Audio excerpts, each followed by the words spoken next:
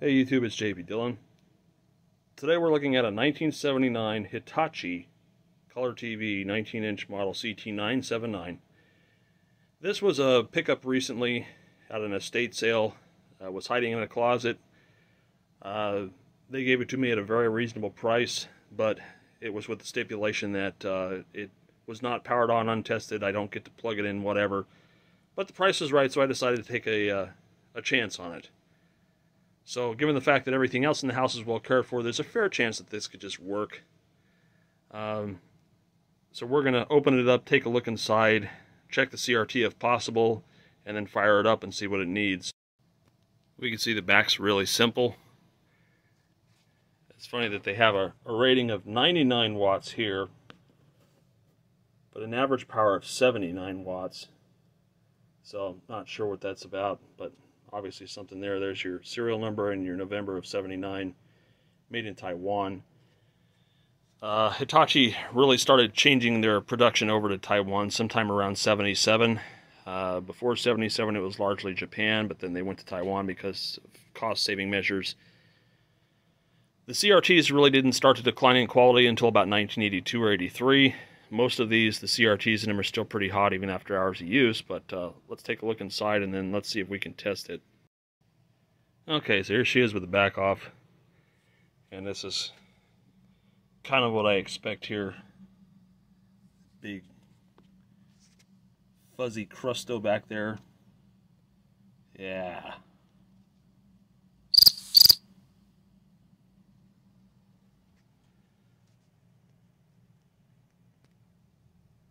Okay, let's reach back here and grab this. We'll get a brush and dust this out. This is a remote control set. You see that you've got the little standby supply there, the remote sensor there. There's the 19 VHW P22.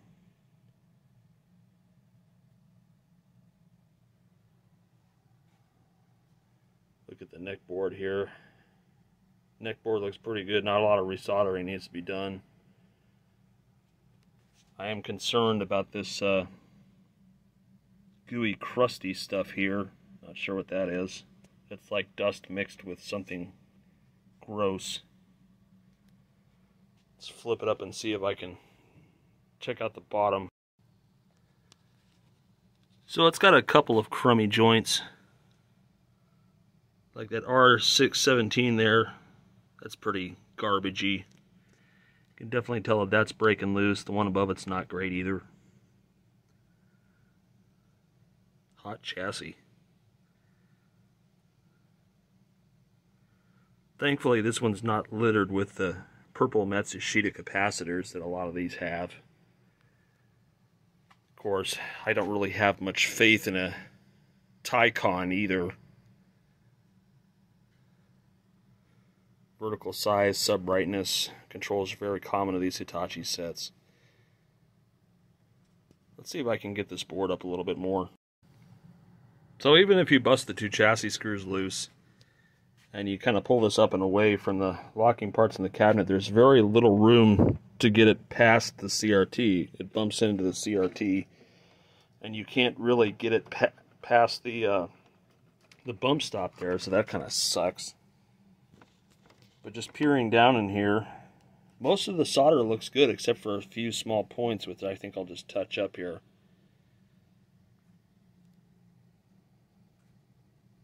So I'm going to resolder a couple of points here, a couple of points down there, and then see if we can test the CRT, and if so, great. If not, then we'll just juice it and see what happens. Okay. So it's this guy here for sure. He was pretty crusty looking.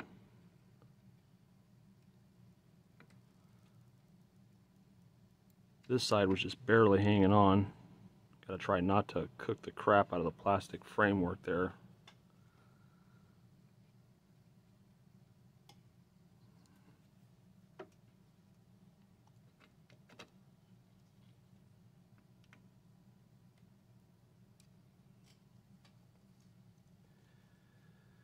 And let's see, we've got This transistor here, which is looking a little sloppy.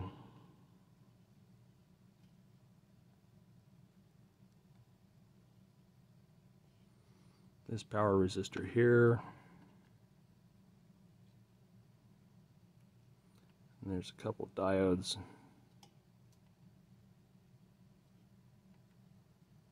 Anything that looks like it's going to become a problem, we're just going to take care of right now.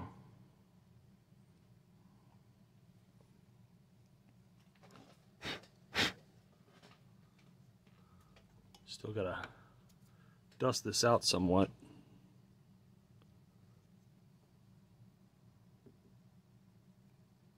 This here looks a little crusty.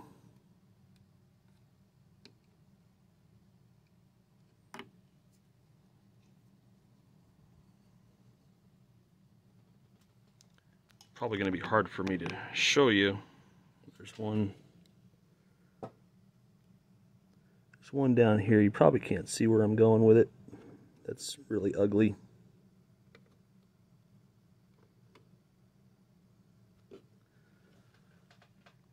There's one over here. Anything with a little ring around the center tells me the solder's starting to break down and I should take care of it. But just looking around at this stuff, the rest of this is pretty good looking. There's one over here. I think it was this one that didn't look so appealing to me. This one here is kind of cruddy. These big power resistors love to heat up and get loose in the power supply, so I'm just going to reflow them as a precautionary measure. Anything with edge connectors, definitely.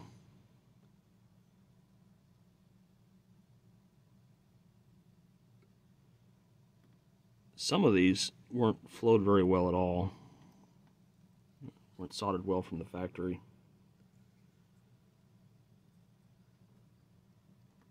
I just want to make sure they have a good grip.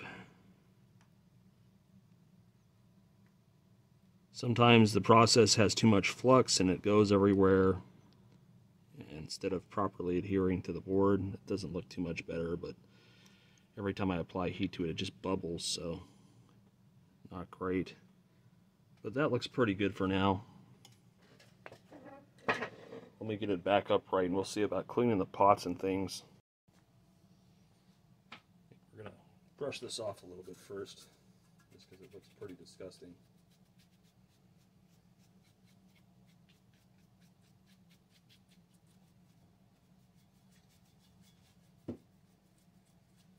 I got to remember to use different terminology for things now, as Shango pointed out in a recent video. If you look at the YouTube terms of service, we're going to be cracking down a lot more on what you say and do in videos, which can get you banned or blacklisted. And so we can no longer use that 3-letter word for the display because it stands for critical race theory. So instead we have to use picture tube. But I'm sure the damage has already been done, and you know, they'll terminate my account for some silly reason, like what happened before.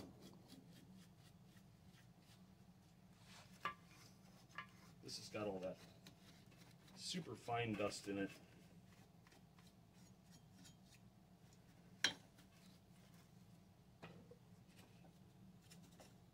It's pretty dusty.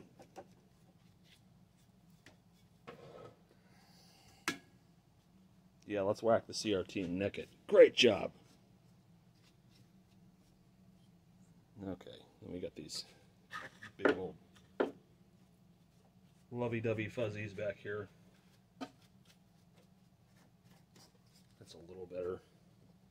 Let me get something to blow it out. You can see the dust particles floating in the air. Take a deep breath. This freeze mist is almost empty, so I'm just going to use it for the air propellant.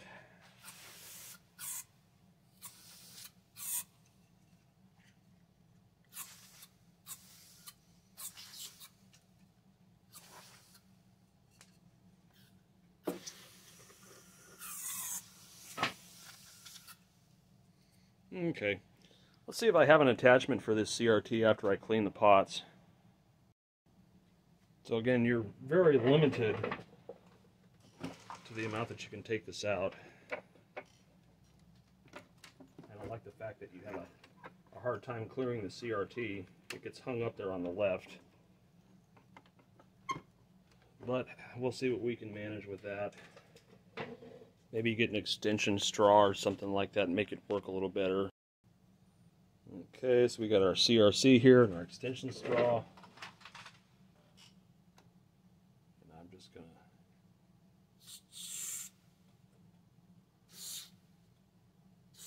squirt a bunch in here. And then I have to work them all. Because unfortunately, this stuff evaporates like really quick. So, rotate this around the front. And then we'll just work all these guys. I've learned the CRC works great, but it evaporates very quickly. So you gotta spray it in and work all the controls fast.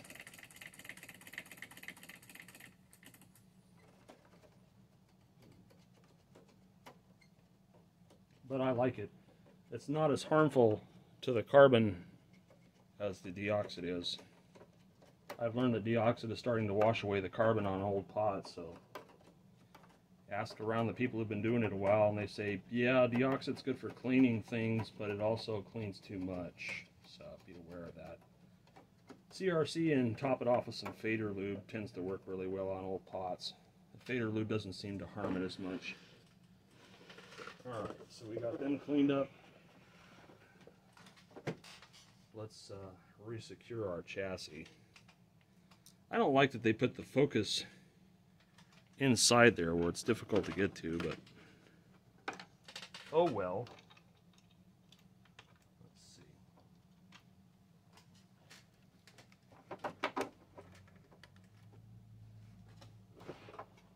Gotta get this remounted right. It's a cool design the way everything slides out on the chassis, but I don't think they thought the cabinet and chassis design through well enough, because there's very little clearance to get it past the CRT.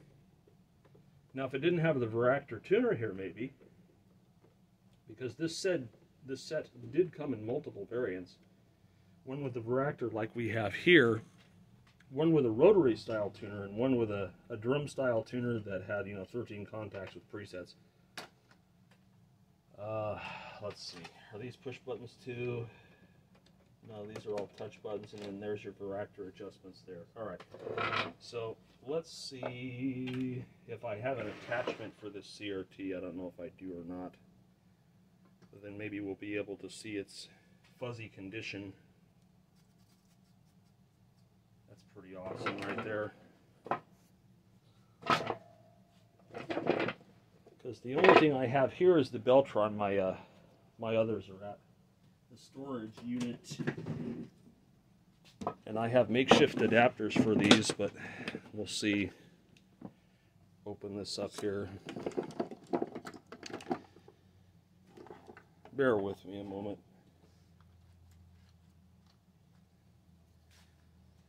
And let's see.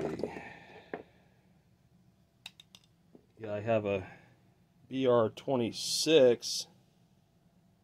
Come on, focus, focus. No, not gonna do it. There we go, BR26. So that may work. Won't know until I try it. Okay, let's plug this in. And it can go either way. There's two different socket selections here. So I've got this one and I've got another one. Let's test this. Nope, heater doesn't catch, so it's got to be the other one. Let's try this. Nope. Rotate it again. And let's try this. No. So none of those selections work. So I don't think I really have an adapter to test this one. Let's just double check and make sure I haven't done anything stupid. There we go. It was off by 1 pin.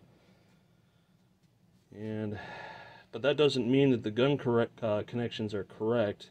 It just means that I have filament continuity. So let's take a look here. Got filament continuity. And it's lit up in the back here. But I don't see any registration of guns. So it's got a CRT with a pinout I don't have an adapter for. But that's okay. We'll just do it by eye. Okay, well, it's the big moment. Let me set all the controls to about midpoint.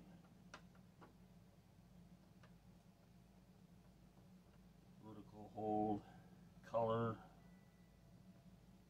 tint, brightness, and picture, which is usually contrast. It's got the color lock. It's even got VIR support too, which is, you don't see that very often on Hitachi sets, mostly GEs. Okay, let's see if it flies or if it fries.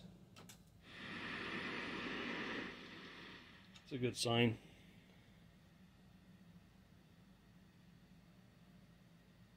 Starting to come up. It's got a bit of a stain at the bottom left. But we have a raster. It's kind of a weak raster. Let's see here. Let's go to 3 or 4. Alright. So definitely have some washed out, fuzzy looking picture. Let's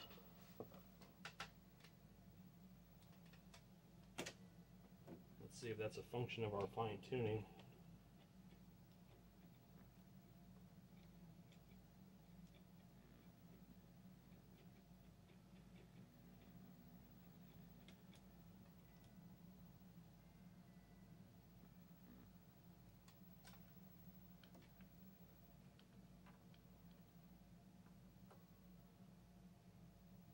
Not really. You can crank the color all the way up and it kind of shows. That could just be a purity thing though. I think the CRT is a little tired because when you crank it, it does kind of wash out a little.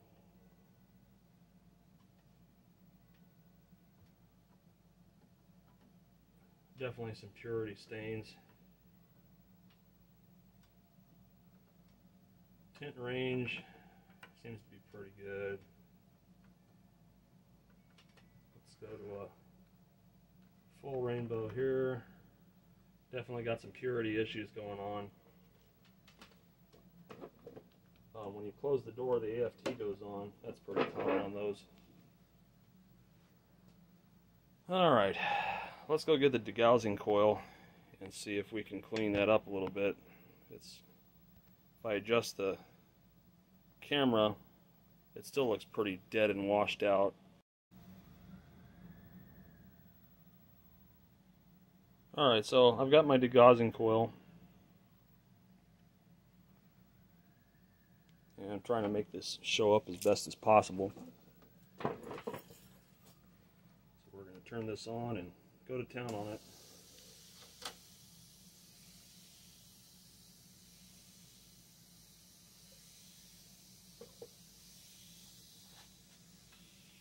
Definitely couldn't do this around a hard drive based system.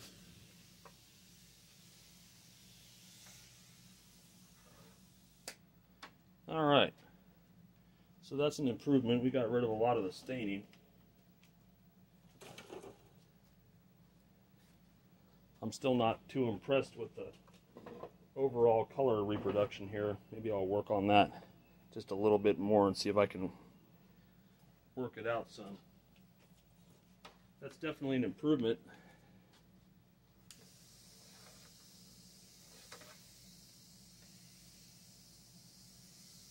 You can't run these degaussing coils for too long because they draw a lot of current and they get hot.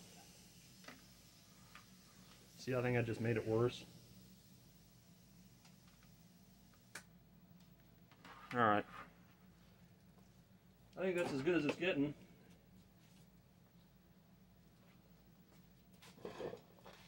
We'll work on that color problem in a little bit. Let's go to a regular crosshatch. We see that we got way too much black level. Way too much. That could be washing out the color. So I'm going to go back here and adjust the sub-brightness pot a little bit. Clean that up. Got a little bit of convergence error there. I can tell the whites on the lines are a little pinkish looking. And the backgrounds are a little bit blue. So we definitely need to work on grayscale a little bit. Convergence error up there. Let's see if we can bring the focus in a little bit better.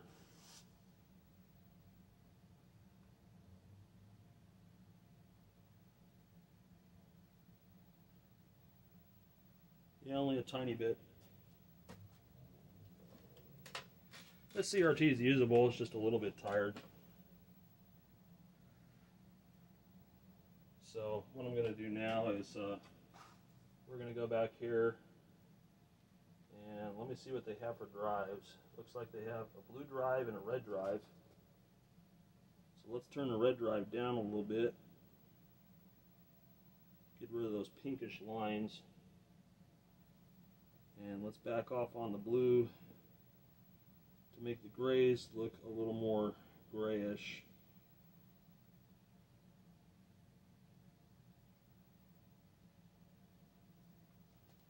And what I like to do is turn the black level up just enough to where I can see the darks, and then adjust the backgrounds for that if I don't have a full setup switch.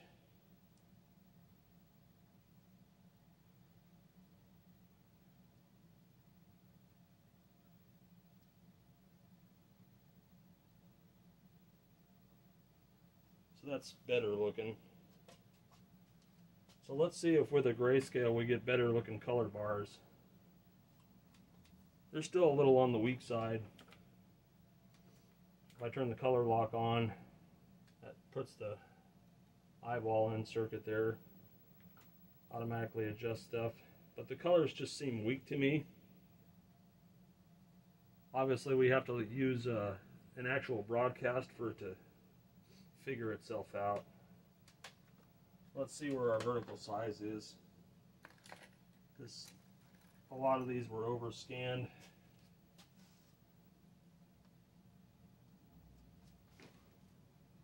Oh, lots overscanned. Holy crap. There we go. Now I can see the top and bottom. Okay.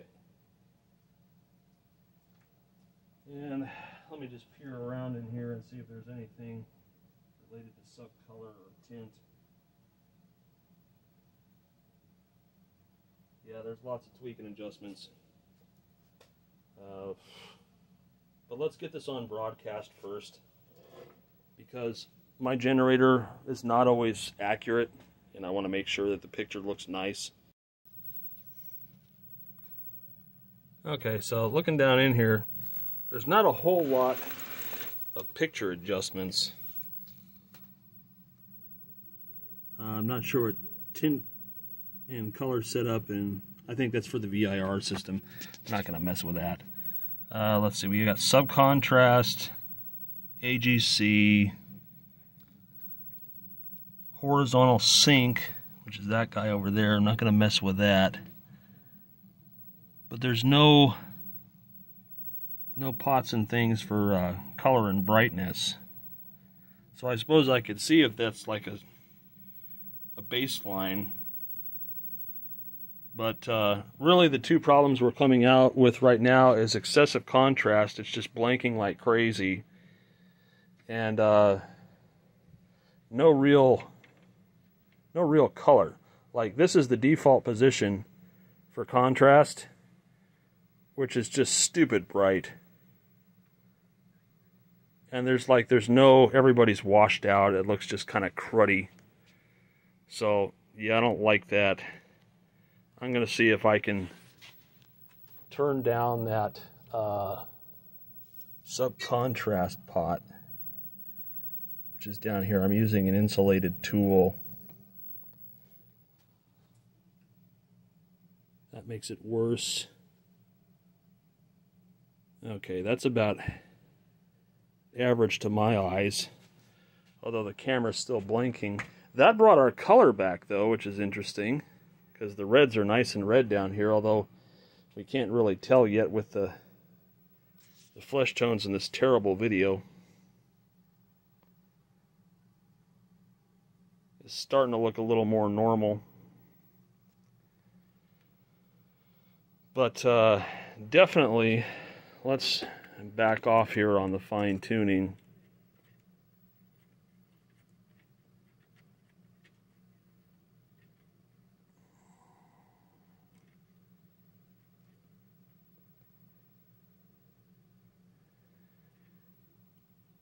Now the whites look a little bit too green to me.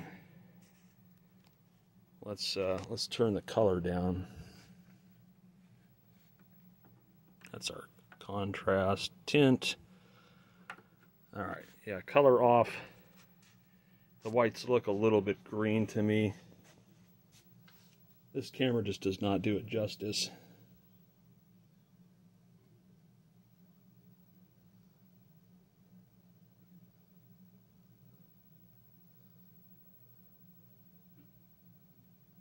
That's better.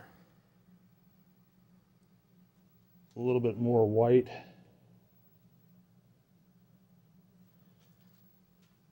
Now that it's been on for a while, the tube's getting brighter, so I guess it's waking up.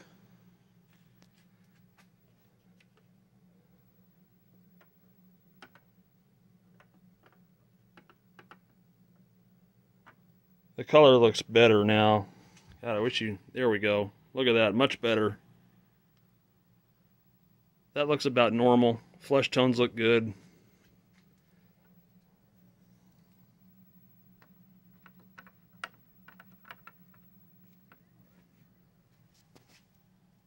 Yeah, it's pretty decent looking now. Cool. Let's button this thing back up. Alright, so all buttoned back up. It's looking pretty good now. It definitely doesn't like being rotated. As you can see, I got a little bit of a purity stain there again. But when it was in the other direction, it didn't have a problem, so.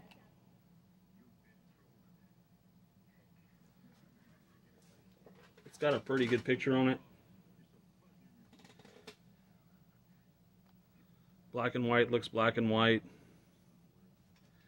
Even with the subcontrast down, it still is pretty bright, so I think the CRT is coming around. Flesh tones look good.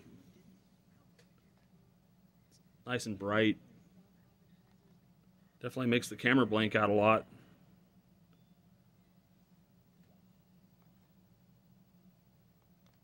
So, yeah, I think this one's good.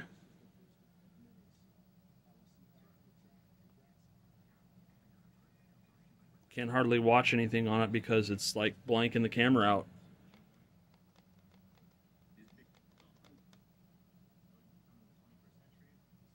Yeah, it's bright.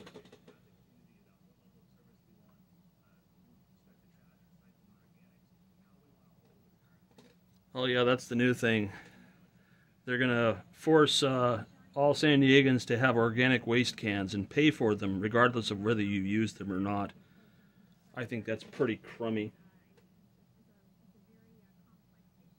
I'm all about recycling and using that stuff, and I use it for the compost in my garden, but I don't think I should be forced to have a service that I'm not going to utilize.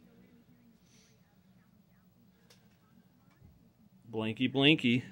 Anyways, so that was a nice quick repair video. I think I'm just going to enjoy this one for a little bit, let it run in the shop. It's hard to see the picture because the camera keeps blanking out, keeps trying to focus on it. It's a pretty bright, clear CRT. It didn't start out that way, so I think it was just slumbering for a while. But yeah, I had a 13-inch version of this. So now I got a 19-inch version. Whoop-de-doo. Hope you guys enjoyed watching this video. More stuff to come.